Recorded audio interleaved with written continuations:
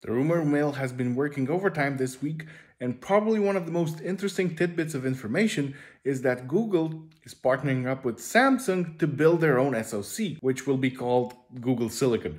It seems that Google is taking a play out of Apple's playbook here, and they're designing their own silicon chips, which will be called Google GS101 Whitechapel.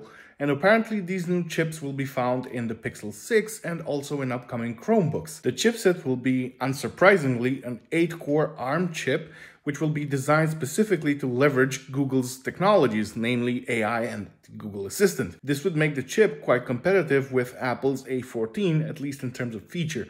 What we don't know for sure yet is if this is going to aim for the higher end market chipsets, such as the Snapdragon 888, or will it be designed as a more of a mid-ranger like the 765G found in last year's Pixel lineup.